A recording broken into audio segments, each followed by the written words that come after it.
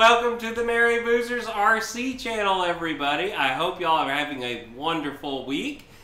We just got back from a day of boating. It was a lot of fun.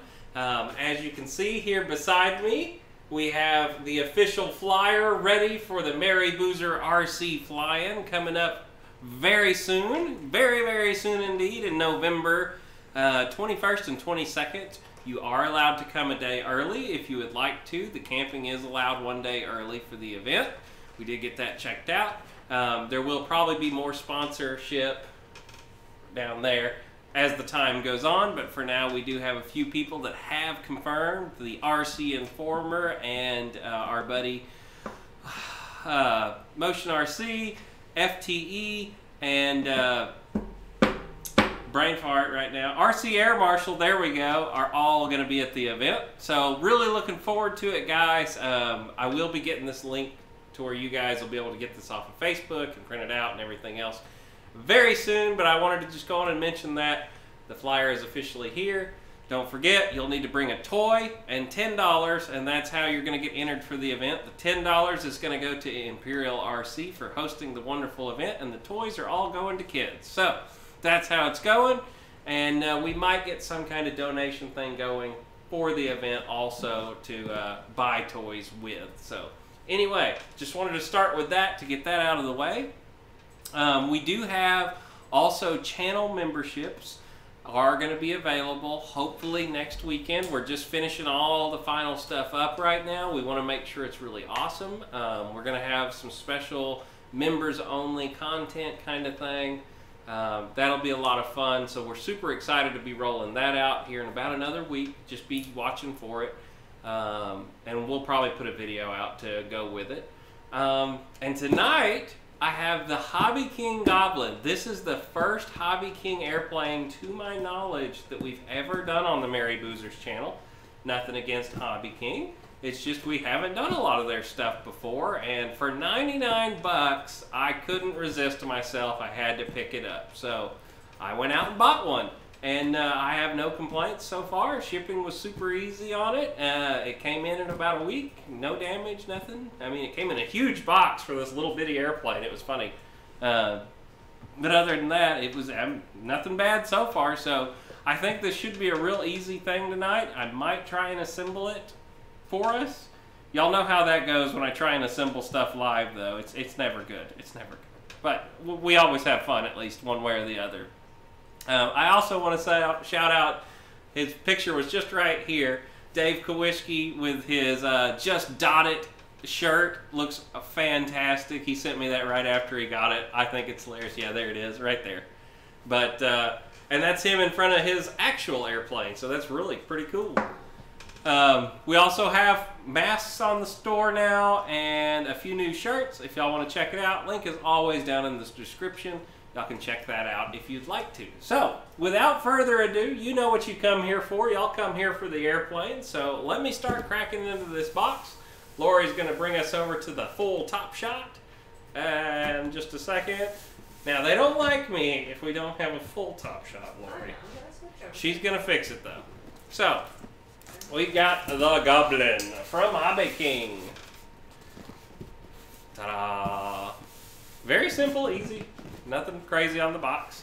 Remember, guys, this is a $99 airplane. Can't go wrong at that price point getting a plug-and-fly airplane. I did go with the pink. The pink was jumping out to me. It was definitely a different kind of paint job than I'm used to, and I thought it was awesome. So I went for the pink one. So let's start cracking into this thing. Ta-da. Like I said, I'm kind of excited. This is my first Hobby King airplane I've ever bought. Not, like I said, not that I don't like Hobby King, it's just I've never had one. Wow, those colors are wild on this thing. I mean, they are wild colors. But I like it. It's different. Finish is fantastic.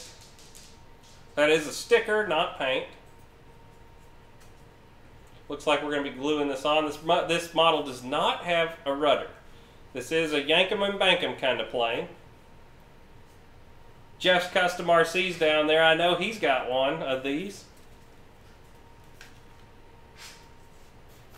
Well, this is going to be easy. There's only 3 parts in this unboxing, so this should go pretty quick. I think we're probably putting this together tonight. Hmm? Bluing. Oh, gluing.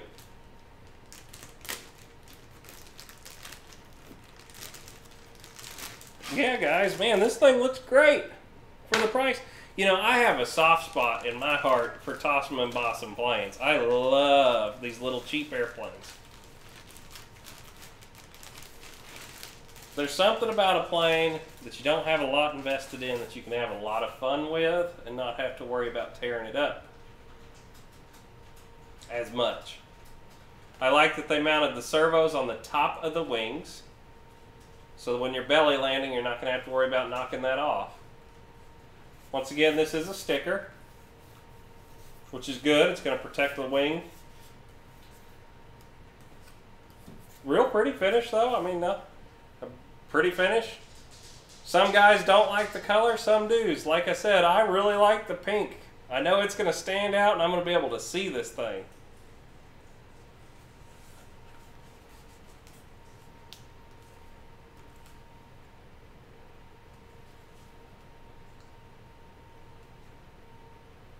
And there's that servo once again, sticking through the bottom. I may paint the servo just to make it not as obvious. But remember, guys, $99 plane here. Sweet.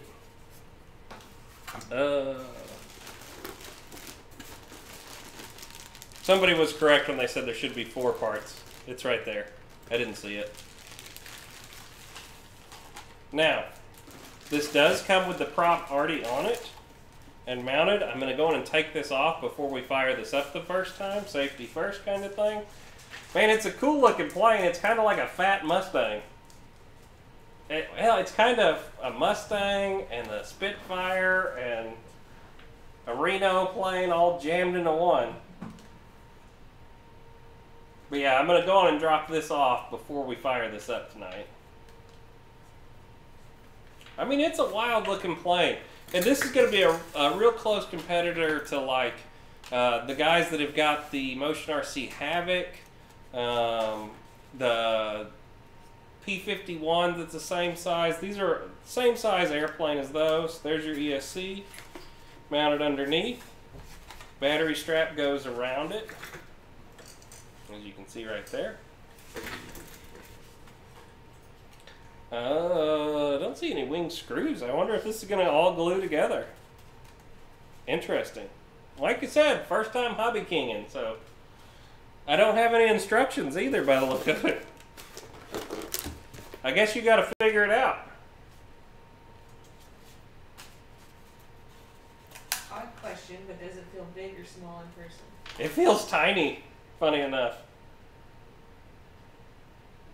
Let me show you here, hang on a second. For you guys that have maybe like, let me grab an airplane.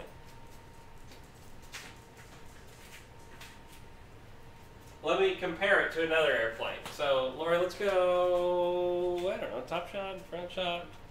Let's see. Let me finish getting this out of the box first. And then we'll do some comparison. But, I mean, it's pretty small, the main body of it.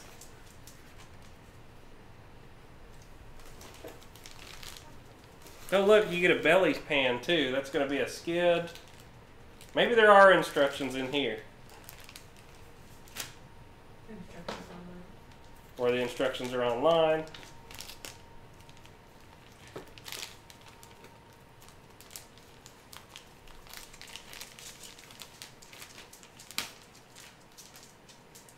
There's the tail. So yeah, it looks like this is going to all screw together. A little piece of foam right here I'm going to go on and clean out. Or is that a screw hole? I don't know yet. We'll figure it out as we go here. I was hoping there was an instruction manual for this thing. I do know that that is not supposed to be there, so I'm going to go on and clean that little hole out. There you go. No hinges. You're going on a foam hinge. It does have ball links. once again, the thing I can't stress enough is the price point of this airplane, guys. For 99 bucks, I couldn't resist myself from getting this one. And that's it. It's out of the box. So let's move this out of the way.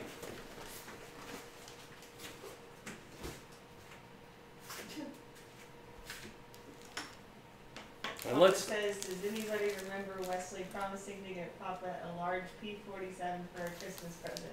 I don't know what you're talking about, but maybe. We might be able to. Head. Your head's sunburned. My head is sunburned. Maybe. Looks like a little belly pan. Hobby King.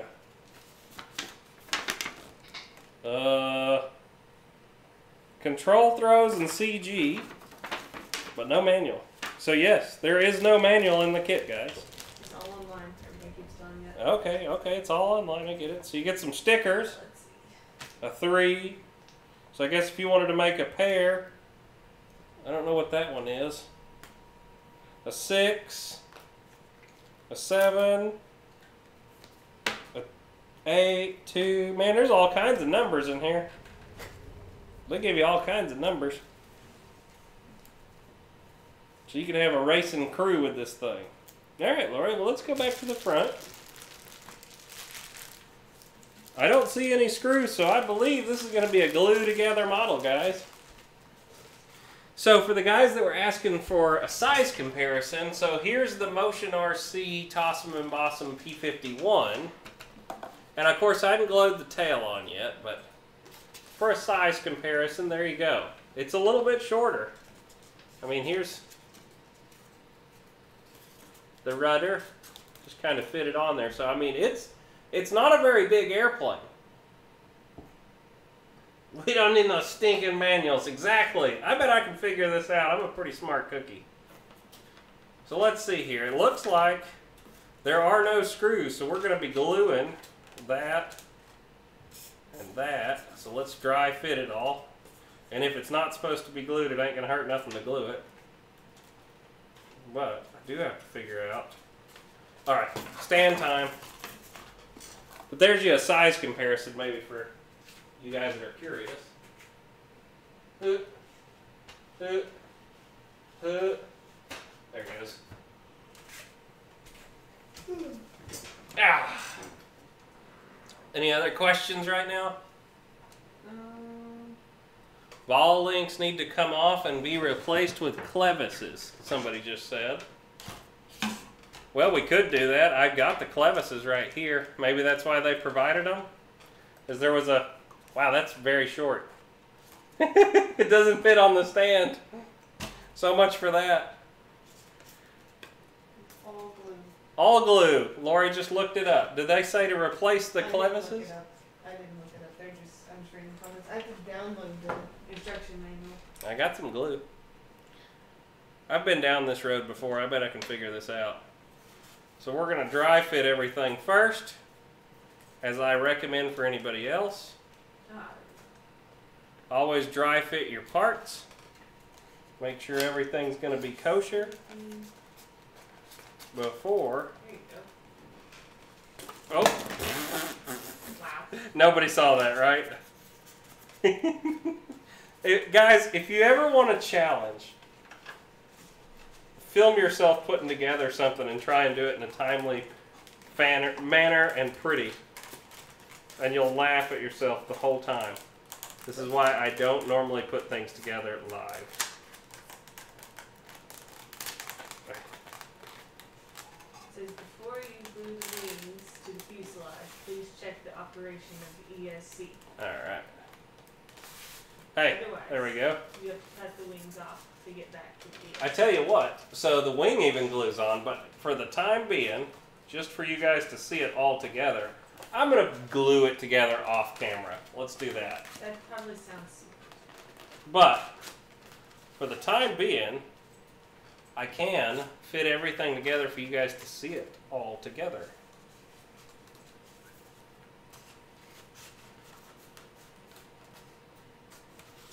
Hey, hey, what is this, Captain Blush? What the Someone heck? says don't fly too far away with that bird. Right? I could see it getting away. Someone said we should do a goblin race in our fly-in. Goblin race. That could be fun. Tell you what, it is not easy to get everything to go in there correctly. Like watching a monkey do something with a football, right?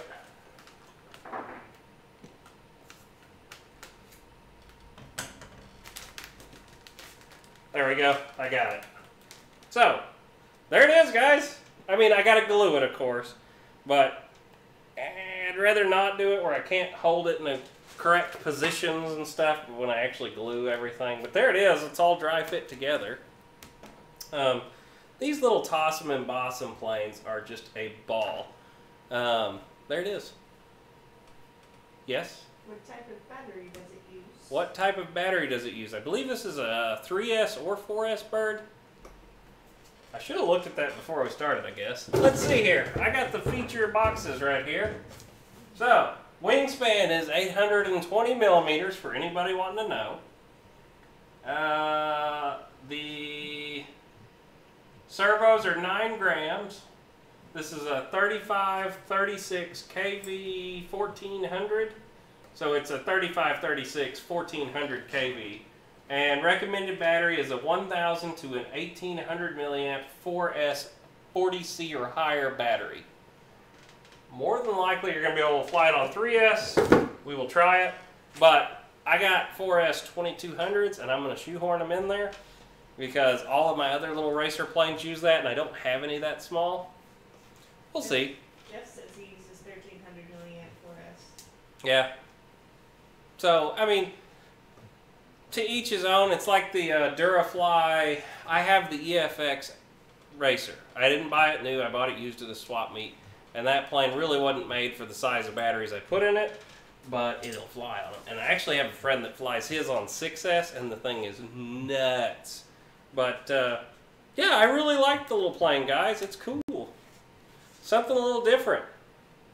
The paint job is wild on this thing, but it's tiny. It's so funny, you know. Somebody mentioned that a minute ago how it felt, but yeah, it's a tiny little airplane.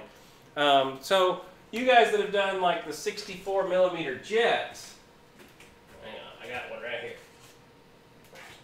It's about the same size as like the 64 millimeter.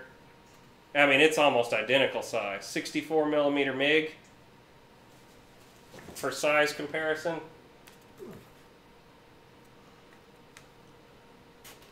There you go. Toss it and boss it, baby. About the same size. Who had a good idea? I'm trying to keep away with everybody. Oh, Papa was asking everybody if they would like to see more balsa on our Oh, channel. of course they would. And Reno says to make it. So let's go top shot again. I mean, I've got it all together. I'm going to hold the wing on, guys. Of course, I hadn't glued it on, but give you the overall look of this plane. So here you go. The foam finish is absolutely fantastic on the little airplane. It's funny how big the nose is. For as small as this airplane is, it's the size of my fist up here on the front end. I mean, the front is huge. I mean, I don't know if you can tell it, but I mean, the front end of this airplane is really big. Guys that have like the 1200 millimeter Spitfire, it's about the same size nose as that big airplane, which is just funny to me. It's just got very odd proportions. It's neat though. And like Jeff was saying a minute ago, it's got a really beautiful finish. And see, this little part right here is going to go here, and that's going to be your belly pan skid. And it actually has, see if I can hold this up, it has a cooling hole right here. So this goes right onto the ESC, and this one goes right to the motor. So that's your cooling area. And when you put this little piece on, it'll actually cover, but leave an opening for that hole. So that glues on afterwards. And then you've got exit holes back here for the air to come out. How big is the battery axis? So battery axis, I'm going to drop the wing off now, guys. You've seen it kind of together. Can't do that after you put it together, though. So the battery bay looks like you're not going to have any problem getting a 2200 in there if you wanted to shoehorn and make something bigger. And I'm guessing on 4S this thing is going to go full throttle straight up in the air. But we're going to find out, you know. I don't want to guess too much. I want to find out. But yeah, there it is. 2 wires going back to your elevators.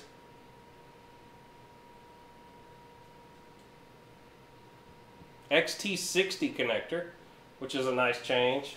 I usually have to use adapters on all my E-Flight stuff because I used to fly nothing but XT60s. So it's nice to have one that I don't have to use an adapter in. It's a very simple airplane. You've got throttle, you've got elevator, and you've got the ailerons, and that's all there is for this airplane. It's really cool, guys. Like I said, there's only so much I can say about a little plane. We got to just get her out and fly her, but yeah, you can see the assembly to it is going to be nothing.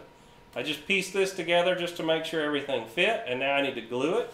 I'm going to give it a good look down the center line to make sure that the elevator is straight before I glue it on, and that the rudder is straight. Something I highly recommend before you glue it on there. It's a lot easier to straighten one of these on a table before you glue it, but you want to make sure that everything is straight. So when you put your wing on too, you know, and you look down your airplane, and this is with any model,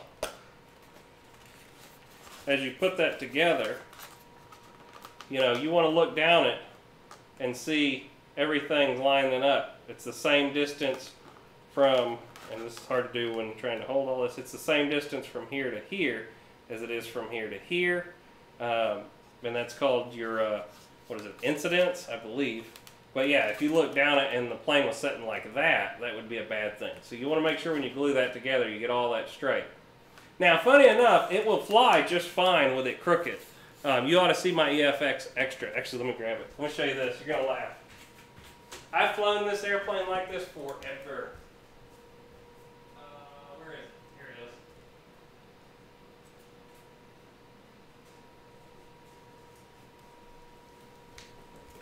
All right. You're going to laugh, guys. So you want to see one that doesn't look right. Can you see that? Top shot for a second. See an issue with that? This is what I'm talking about. When you glue all this together, you want it to be straight or else it looks really goofy. Now this plane has been like this since I got it. Whoever put it together before me, that was off, but it needed to be down like that. Now and it's been like this since the day I bought it, and it doesn't affect the way the airplane flies. It still flies fantastic. This has been a loved airplane that has been to heck and back. I've repainted it to try and make it not look so bad. But I've loved my EF Extra. You know, there's not very many airplanes you can hold by the wingtip. Lori, front shot for a second. There's not a lot of airplanes you can hold by the wingtip and them not break or get hurt. But the EFX Extra was such a stiff wing. They put carbon rods all up in here down the entire thing that, I mean, you can hold it right at the tip and this thing won't hurt.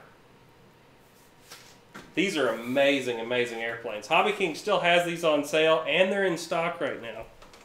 FYI, if you don't like the look of the Goblin, this has always been one of the prettiest airplanes to me. It comes in like 3 colors and they're in stock. And I love the EFX Racers. Love this plane. It actually has a spinner, but I broke mine and I couldn't find it at the time, and I just put a regular old prop nut on it. And wow, these are fast. Wow, these are fast on 4S. And I've flown this on 3S a whole bunch too, and it flies just fine on 3S. But yeah, like I said, if you want to see one that's got a crooked elevator, there it is. But the plane still flies just fine with it like that. But I bought this at a swap meet for 20 bucks. And it was worth every penny. I have flown it and flown it and flown it. So I'm hoping this one's going to be a good, along the same line. I don't know if this one's going to be as fast as that airplane. There's something about the way that EFX. You know, I've flown the V900 and I haven't put them on radar yet. That is something that we want to do. But I almost think this is faster than the V900. But There's only one way to find out. I need to order a radar gun, and we need to radar all these planes so we can actually find out. So I look forward to it. There's going to be a versus in the future between these racing airplanes. That's something I've always wanted to do. But yeah, don't fall over, or if you do, just don't break in half. That airplane, though, has had a very hard life, but it's handled it, and it's so stiff with all that carbon reinforcement in it that it's an amazing, amazing airplane. So, and you know what? The Goblin has an also extremely stiff wing. I haven't glued it together, so I'm kind of being careful, but I can already tell there are spars all through this wing. I can't see them like I could see it in the EFX, but this wing, there's a spar that goes through here, and I think there's another one embedded right here. I can't see it to confirm it. On the EFX, you can see them all. But this wing is extremely stiff. You're not going to have any flexing from this. I think that spar ends right there. So, I mean, it's amazing, these racing planes, how strong they make them. And they actually, if you look in the wing, this is where, well, top shot for a second. So, this is a channel they've made to allow cooling around the ESC, because the ESC actually sets right here, and there's a hole right here on the airframe that lets the air flow over it. So they actually made a channel to let that air flow down. Pretty cool how they did this airplane. I mean, I'm really impressed with it. Like I said, for 99 bucks, it's a great airplane. So, guys, I hope you really like it. I know it wasn't the craziest show tonight on airplanes. There's only so much I can do. I guess I could glue it together, but... Lori's like, no. She's seen me do it too many times where I go to glue them together and it's GB clocked his at 128. Was that this? The Goblin? That is smoking fast for this little bitty airplane. Anyway, there comes planes that come out that I'm just like, I've got to have it. And this was one of them. I saw it and I was like, that's going to be so much fun. For 99 bucks. So, what a bargain. Look at all you guys. We got used car salesmen down in the bottom in the links right now. They're chatting. Anyway, well, guys, like I said, I know it wasn't nothing crazy tonight. I wanted to get this out. I wanted to get it unboxed so we can get it built and flying. I'm really, really impressed with the finish of this airplane. For the price, you're not going to go wrong. If you've been looking at one of these, you know, who knows how long stock's going to last. I believe they still have both colors of these right now, but if you've been looking at getting one, I would highly recommend it. Looking at the airplane, it doesn't look bad. We'll be getting a flight report on it very shortly. I don't have to go anywhere fancy for this one. One of the reasons I love Toss and Boss planes, I can drive right down the street and fly these here in town. And so we should be able to get this one flown and on the channel really quickly. We need to do the, the crop duster still. We got to get out there and fly that. Got a plane coming this week. All right, Gavin. Nice. I am going to be, if anybody is in the Florida area, next Saturday I will be at the Imperial RC Club down in Lakeland. Just to give you this heads up, Gavin. If any of you guys want to come meet up and fly with me, their club meeting is next week on Saturday, so I will be out there for the day, and that's the same club that we're having the Mary Boozer fly-in at. So, anyway, I'm sure you could come and be my guest if there's only one or two of you. Now, I can't have 100 of you show up or nothing, but if you're in the area, I know Hangar 51's from right around here too, so I will be out there next weekend though, and Imperial is always a wonderful place. And Imperial does have a fly-in coming up on the National Model Aviation Day. It's Saturday, not next weekend, but the weekend after, I believe. You can look it up. It's the day of the National Model Aviation Day. And they're having a fly-in there that we are going to be at. So that'd be another good one to come meet us at. It's Imperial Club again, if you want to check it out before the Mary Boozer fly-in. They're going to have a spot landing competition. a competition where you have to fly 2 minutes and then lands, and the closest person to 2 minutes without using a timer will be the winner of that one. It's going to be a lot of fun. August 15th, there we go. August 15th, Jerry McGee, Imperial RC Club, the same place we're having the Mary Boozer flying. If you guys are in the area, come fly with us. I'm sure Jerry always puts top-notch events on down at Imperial RC, and we'd love to see you guys there. Well, guys, like I said, it was a nice short show tonight. We just wanted you to see the Goblin. What battery is suggested for an E-Flight Viper? I think it's a 3700 to a 4000, if I remember right. Any bigger and you have to start carving it. Hopefully I got you there, TNRC pilot. I can't remember because mine's hanging on the wall right up here. You can't see it, but it's cut in half. It hit a tree. Lori's trying to show it. I don't know if you can actually see it or not. Yeah, you can. It's right there. There's my Viper. It was a great flying airplane, right until it hit a tree. It was getting flown in a place it probably shouldn't have got flown in. A very tight area. We'll say that. And it made one hell of a sound when it hit that tree.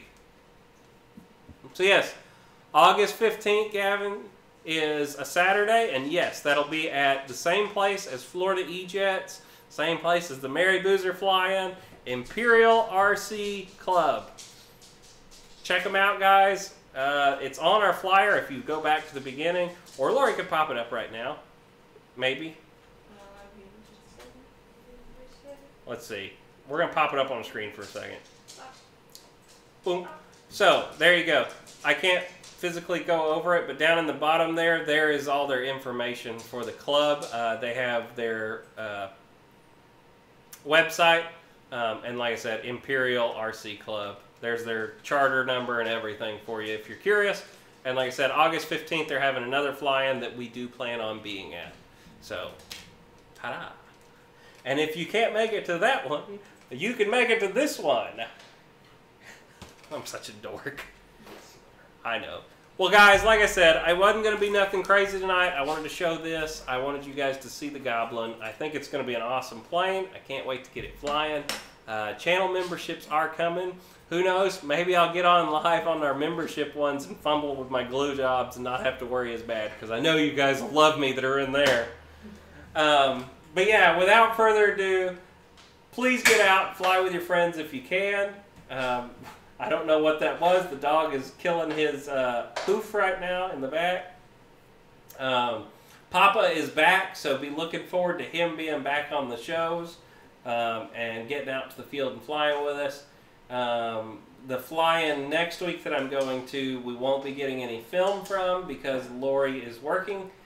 Maybe I'll try and be on the camera, but you guys don't understand. I am not the camera person. Lori is definitely the camera person.